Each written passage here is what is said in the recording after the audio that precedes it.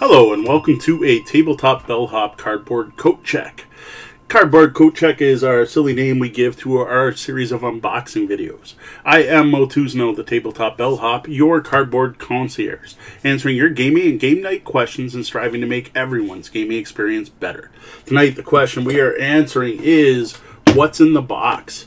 In regards to this game in my hands, which is Trapwords from Czech Games Edition. This is a 4 to 8 player party game, plays in about 30 minutes, that is a team-based game that kind of combines dungeon crawling with word guessing, word play. You know the secret word your teammates must guess. They're supposed to give clues, but the other team has set a number of trap words that you can't say. And if you say them, your team loses that round. And you don't know what's on the list. And there's a time limit. Go. It's basically it. I love the idea of trying to add such a thematic element to a word-based game instead of your usual type of word-based game. Now, I've not played this game. I don't know what's in this box. I do have to thank CGE for sending me a review copy. You're going to get to see what's in this box the same time I am, so let's get to it. All right, here we have the box for Trapwords. We are going to crack her open. All right, so we got baggies. Big bonus for baggies, a way to at least organize things. And we've got some little tiny plastic standees. You know what? I will crack this open so we can kind of show these off quickly. Little plastic standees. Plastic standees. We have 2 pencils included, already sharpened pencils included in the box here. Some nice black pencils. And huge points. I gotta love CGE for this, for also including a pencil sharpener. Thumbs up, CGE. Pencils and a sharpener included in the game. We have a sand timer. Pretty much your standard sand timer. It looks like, I'm going to guess, about a minute, but that's just a rough guess. So we have a sand timer. We have a stack of Hobbit-sized small cards with a number of words on here. So, whoa, they're like upside down and forward, and that's hard to read. Claw, coin, calcium, centipede, sticker, brain arrow. So here we have why some are one way up and some are another. I have no idea. We're going to crack this open. So right on the back, I got to say I do dig this little mascot here. Creepy looking doll mascot. There was all, you know, creepy cute. We got all kinds of different card types here. So we're going to make a little bit of room. And we're going to split these out and see what we got. So we got creepy cute guy. We got grinning jack-o'-lantern flaming smile face. So I don't know if these are different sets. And then we have a whole bunch of word cards. So the word cards, again, have cards facing multiple directions, which I gotta admit is a little hard to look at. So they actually, it looks like they stuck to the fantasy theme here, even with the things. So you have like gunpowder arrow on the back. You've got yo-yo, sandal, village, wart. So I don't know, it's a mix of thematic fantasy names and not. Sawdust, lair, university, dancer, bandage, vinegar, monster, fingerprint, and so on. There's a huge stack of these, and they are 2-sided. I couldn't tell you how many cards are there. I'm sure it'll tell us somewhere in the rule book. Nice, easy to read, except for the fact that every other word's upside down, which I find a little distracting. So what do we have here with these scrinny...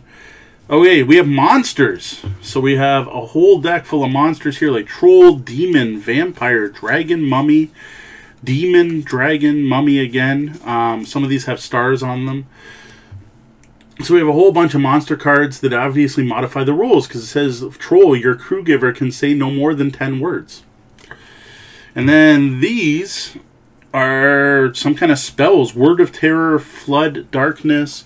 So we have word of terror, darkness, petrification. So we have a number of spells here as well. Feeble-minded. So sticking to that fantasy RPG-like element set of themes. So that's it for cards. We're going to toss those aside. There is a CGE catalog in here we're checking out because they make some fantastic games, including some of my favorites like Galaxy Trucker. Next we have the rule book. We have the overview. Okay, it's backwards, like you open the book the wrong way. That's confusing. So we have the overview, which reads kind of strange. It's a little 4-page thing with a rule summary. I just don't understand why it doesn't open like a normal North American rulebook. There is a QR code here that you can go to. Then we have a list of components. This is a fuller rulebook, so I don't know why there's a thin little overview and a fuller rulebook. Showing all the different components, which we still have a lot to go through here. Summarizing how to play, shows you how to build the dungeon. It looks like you're going to have a screen that you hold up so that people can't see what you're writing. I know it is team-based, so it's probably one writer per team. You're going to choose a word set, and here you can see that you aren't going to have to read those words upside down. So there's some kind of sleeve that you put the words in, so you only see them facing one way. So that's good to see, because I was finding that a little confusing. Going through how to play, the end of the round, we are looking at only about 7 for the first round, and then later rounds, battling the monsters, and then what's legal. So a whole thing on legal and illegal clues, which is common in this type of game. We are looking at 12 pages total. And then there's some little bit of a rule summary on the back too. That is part of those 12 pages. Then we have punch boards, not something you usually find in word games. So we have the dungeon. Wow, it's quite the room there. These are two-sided with different things on each side. There are also some torch symbols here.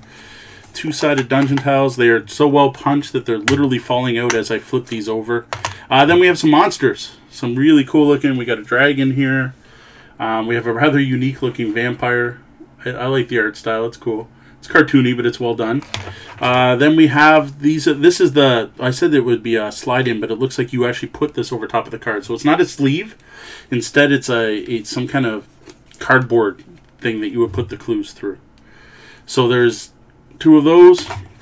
And then we have more monsters.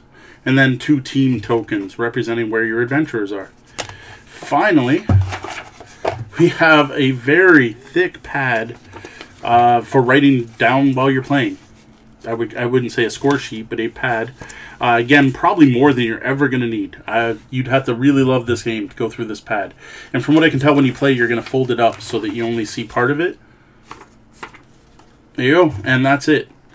Now, same thing I found with other CGE games. It would have been nice to have a box insert to kind of understand and hold these things, especially keeping the cards separate from everything else. These punch boards are so ridiculous. Stuff's literally falling into my lap as I'm trying to put it back into box. And that's it. That's what you get with Trapwords.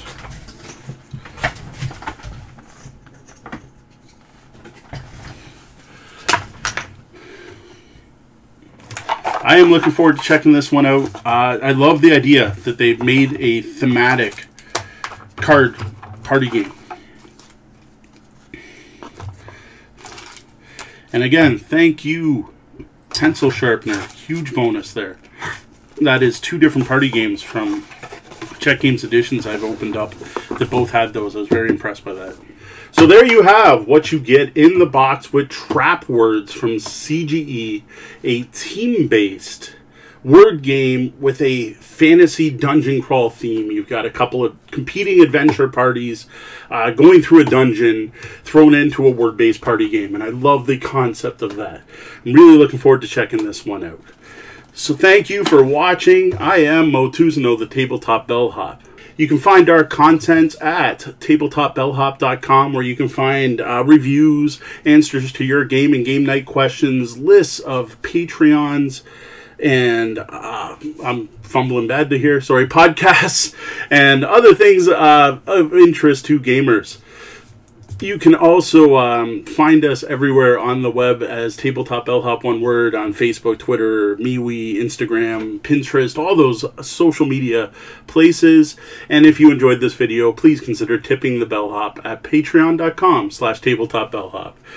For the Tabletop Bellhop Gaming Podcast, I am Mo Tuzano. Good night and game on.